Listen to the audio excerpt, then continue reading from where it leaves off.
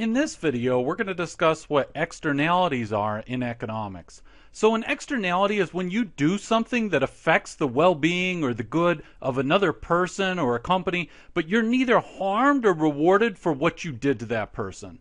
So the externalities can be positive, they can be negative. A negative externality is when you've harmed someone. You've done something to somehow impose a cost on someone or some company or something, and you haven't reimbursed that person. You haven't paid them any money or done anything to compensate for what you did. So let's say that it's a company that we're talking about. Let's say there's a company that manufactures chemicals, and so when they produce their chemicals, there's some sludge that's left over, and they just dump it in a nearby river.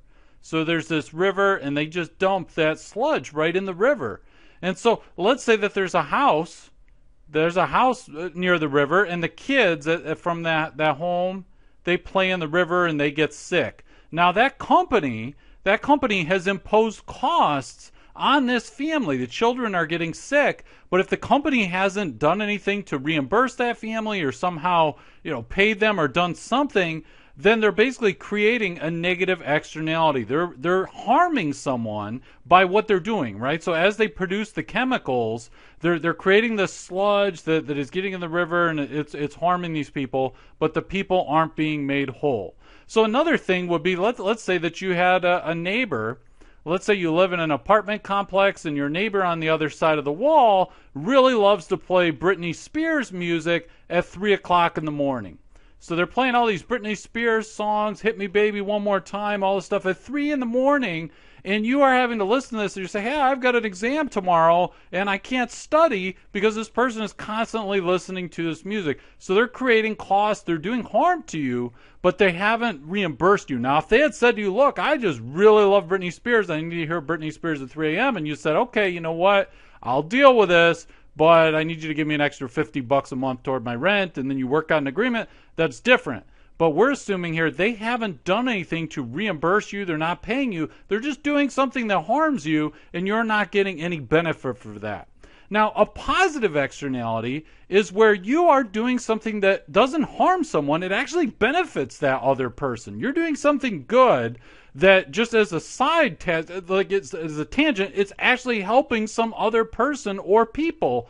And so, but those people aren't turning around and compensating you for it, right? So you're doing something good, you're helping yourself, but it has the side benefit of it helps other people, but those people aren't doing anything for you. And so, for example, when you get a flu shot or other type of vaccine, and so you're doing something that helps yourself, right? You're trying to say, hey, I want to avoid getting the flu and so forth, so I'll just get this flu shot. But you're actually helping other people as well, right? Because if you don't get the flu, other people are less likely to get the flu as well. So they're benefiting the people who work around you and stuff. All these other people are benefiting from what you've done, but they're not compensating you. They're not saying, hey, you know what? I'm really glad you went and got the flu shot. Here's $1 or something like that, right? And so what happens is because you're not receiving the full social benefit, you're just getting your own private benefit. Basically, things where there's a positive externality, the good is going to be undersupplied.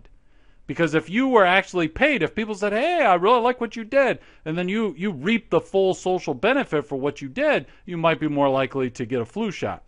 And just if you even think, let's say with your house, let's say you live in a neighborhood and there's other homes that are nearby, and you do a good job maintaining your lawn and you mow your lawn and stuff, but you don't really spend a lot of time, making your house look pretty.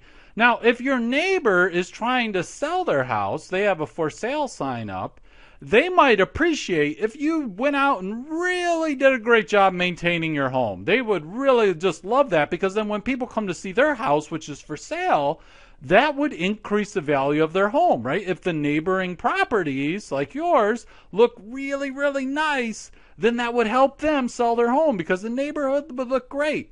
But you don't have an incentive. You don't have an incentive to do that. Why? Because you're only considering your own private benefit. You don't benefit if their home goes up in value, right? So basically, if you do something nice for your home, then that would help their home's value, but they wouldn't turn around and compensate you necessarily. And so that's a positive externality. And for that reason, these type of goods that have a positive externality would be undersupplied. In situations where you have a negative externality like pollution or something like that, it would be oversupplied relative to what is socially efficient or optimal.